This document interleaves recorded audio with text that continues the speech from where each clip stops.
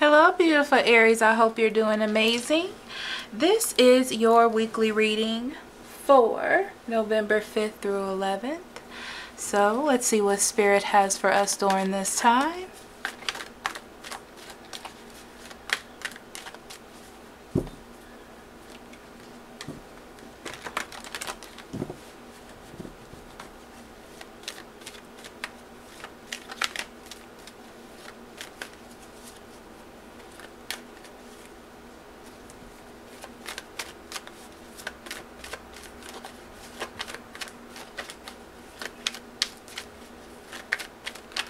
Okay, Aries. 8 of Wands, 4 of Pentacles in reverse, 8 of Swords in reverse, 9 of Pentacles in reverse, 6 of Pentacles, 4 of Wands in reverse. On the bottom of the deck we have the 3 of Swords and the World card. It feels to me as though, Aries, you're hanging on an idea. An idea that something will get better, or that something will happen to better your situation or your state of mind, right? So you can put something behind you, so you can finally end something. You feel like you want to end this cycle and move on to something new. It feels like you want something better. I'm going to zoom in. I don't want any... I don't want you to be like, oh, why is it suddenly moving? Okay, there we go. So you're ready to put something to an end. There's a lot of communication about something that you're not happy in. Something that has been maybe weighing on you. It's not something that you want. Okay, it's not something that is good for you, and you would like it to get better so you can have a more stable life or a stable ideal situation.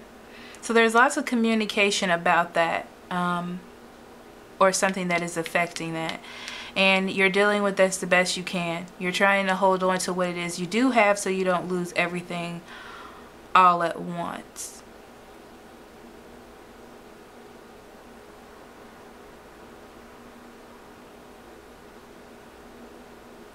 I see you end up giving in for a better state of mind. It feels like, to me, the fight isn't really worth it when you think about it. And you're changing your way of thought, or changing how you feel about things. But things aren't as stable as you would have liked them to be. Even though you gave in, or even though you're trying harder, it's like you want someone to see that. This week doesn't look like a conclusion to this. It's almost like you won a little victory, but you still have a ways to go. It's not perfect at all by any means.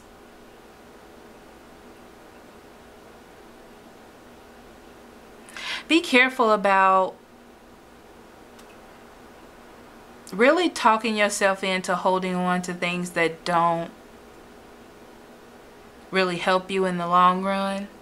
It almost feels like right now it's something that you may really want, but it's not really for you.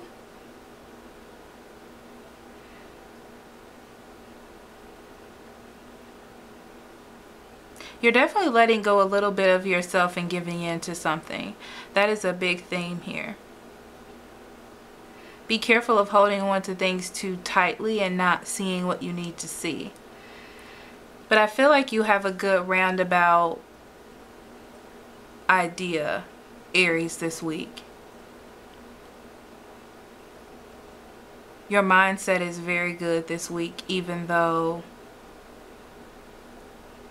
what's happening. I feel like there may be a little blow up, but then it gets better. It gets rectified, but it's still not as perfect as you would like it to be. You're still moving towards healing or making a situation better, putting a relationship back together. But you would just like it to be over. It's like you would just like it to be done at this point.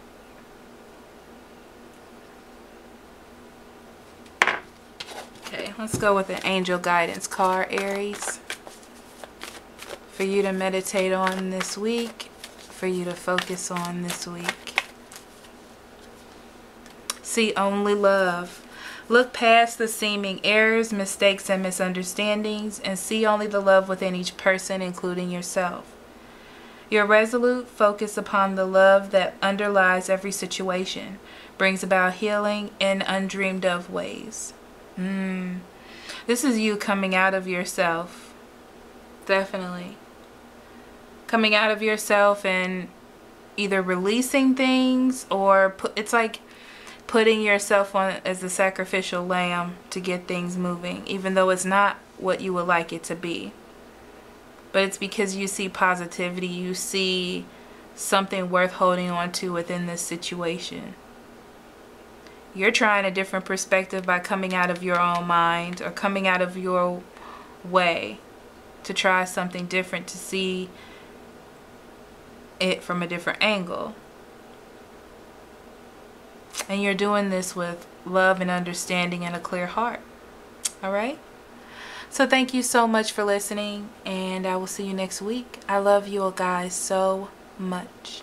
Love and light. Bye-bye.